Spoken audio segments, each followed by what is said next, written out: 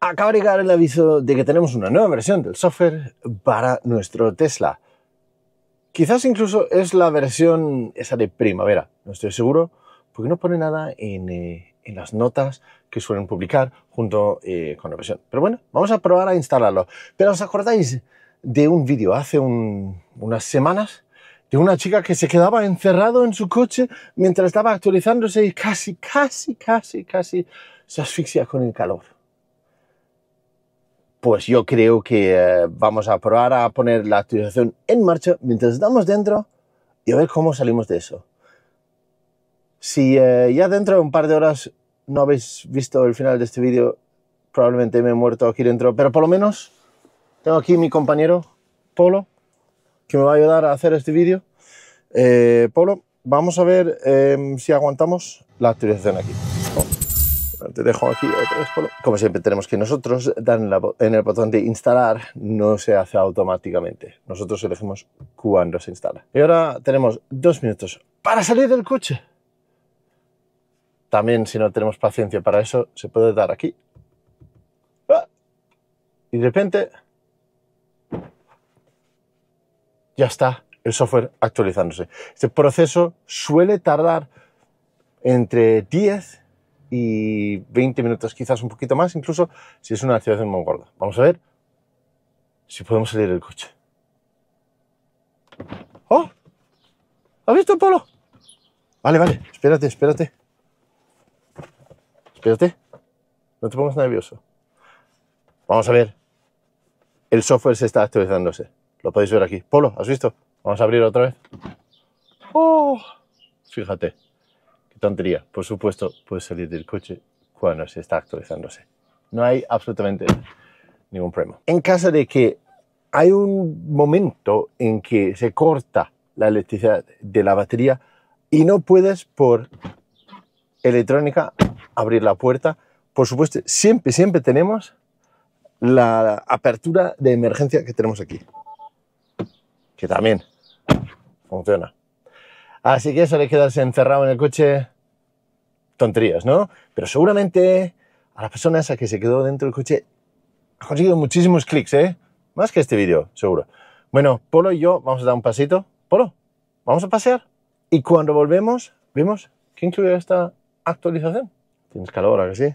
Bueno, he aparcado en la sombra para que no nos pase nada, ¿vale, Polo? Vale, ven aquí.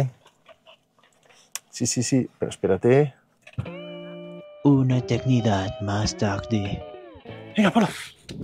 Vamos, sube, Polo, vámonos. Eso es. Y a tu sitio. Más, pasa. Venga, pasa más. Vamos. Eso es. Ya ha terminado la actualización. Ha tardado 40-45 minutos, ¿eh? Bastante más de lo habitual, porque esto es efectivamente la actualización de primavera de Tesla. Y hay aquí todo un montón de cosas distintas.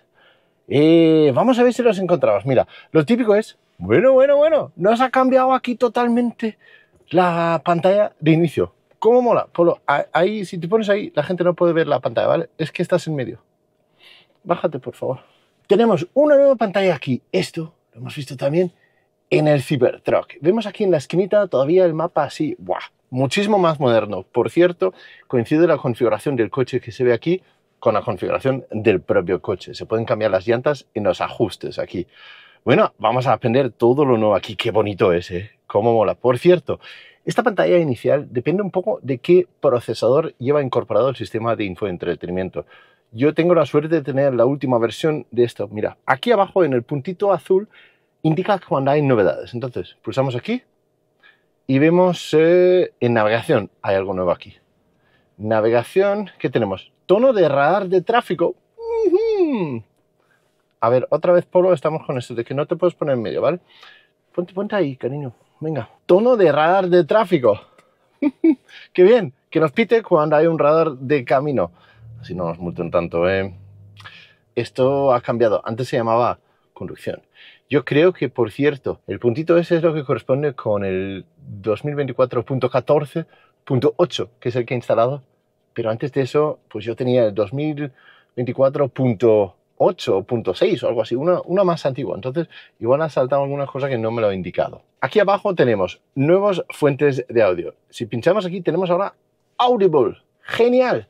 Audible es el servicio de audiolibros de Amazon. Yo soy suscriptor y es una de las cosas que más me gustan y ahora puedo usar Audible en vez de utilizar el móvil por Bluetooth. Y aquí tenemos entonces toda la librería de audiolibros que yo tengo comprado desde hace ya muchísimos años. Aquí podéis ver algunos de los libros que yo escucho en los audiolibros, que es una maravilla para un viaje largo. Aquí tengo todos los libros que yo he ido comprando desde el principio de mi suscripción a Audible, lo cual, vamos, es genial. Así puedo hacer a toda esta librería, disfrutarlo cuando voy en un viaje largo y la verdad es que es algo súper cómodo. Si entráis aquí en software, información adicional del vehículo, pincháis ahí, veréis qué procesador de infoentretenimiento tenéis. Para tener estas visualizaciones necesitáis el AMD Ryzen. Aquí en el listado de actualizaciones tenemos pues otras actualizaciones, un videojuego con más niveles, algo sobre que cuando está estacionado podemos ver el navegador en pantalla completa. Por cierto, si queréis eso, también podéis hacerlo a través de la página teslaparatodos.com/cine. Hay nuevos controles para limpiaparabrisas. Cuando pulsas aquí ya puedo usar las ruedas de scroll para subir y bajar la velocidad. Mejor ruta disponible. Me va a indicar aquí y cuando el navegador encuentra mejor ruta. Barra de progreso de trayecto. Mira, curioso. Ya podemos poner una ruta y ver cómo llegar ahí con sus contratiempos. Por ejemplo, creo que pulsamos aquí. Vamos a Zaragoza. Navegando hacia Zaragoza, vale. Calcula.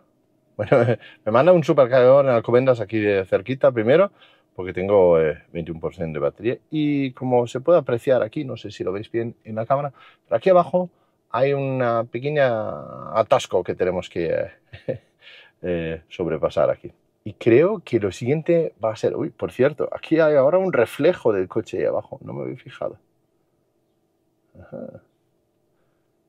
Por cierto, si quiero abrir el maletero, puedo pulsar aquí. Si quiero abrir el maletero, pulso aquí. ¿Has visto, Polo? Qué chulo. La animación además sigue... Ah, por cierto, ¿y si abro aquí? No, no, Polo, bájate. No vas a salir. Venga, bájate. Tú.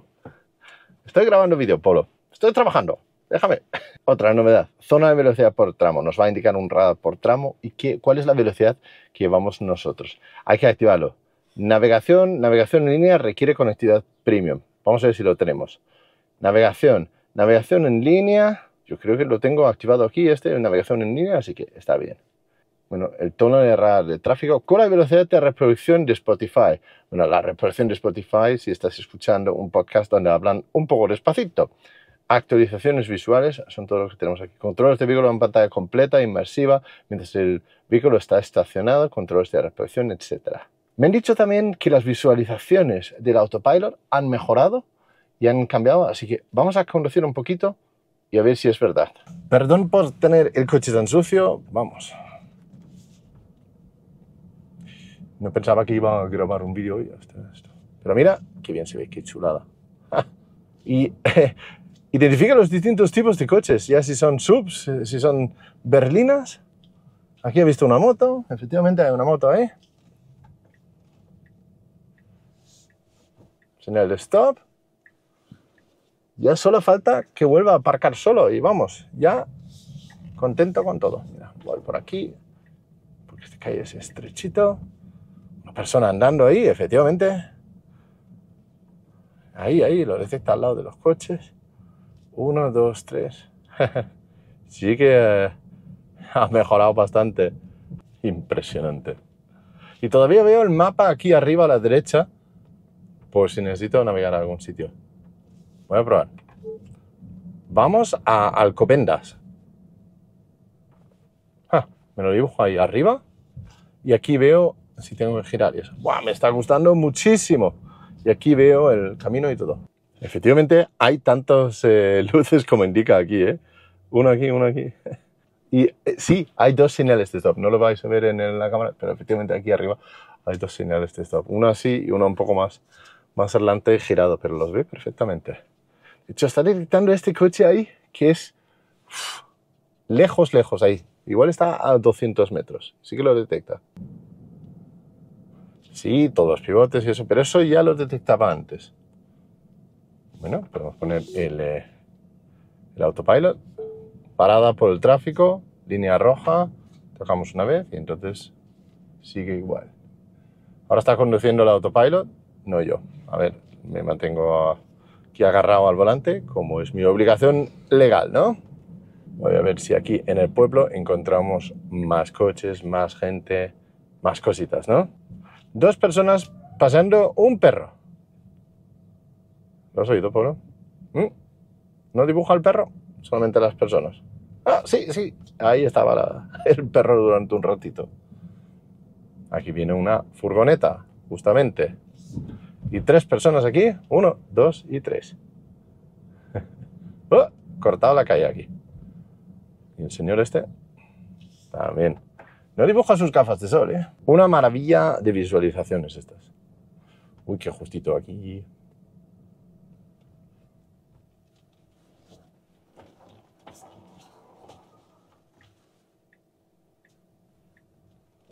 Cubos de basura y los detecta todos, ¿eh? Coche, más cubos de basura. Sí. Un señor con su perro. Buah, mira, es que tanto coche y tanta historia. ¿Cómo mola esto? Wow. Pues esto es la nueva actualización de primavera de Tesla. Espero que os haya gustado el vídeo, que os ha parecido informativo. Y si os ha gustado, ahora sería buen momento para suscribiros. Así, Polo se pone contento. Bueno, a Polo la verdad es que le da igual. Yo sí lo agradezco, ¿vale? Nos vemos en breve con otro vídeo más sobre vehículos eléctricos y la movilidad sostenible. Chao.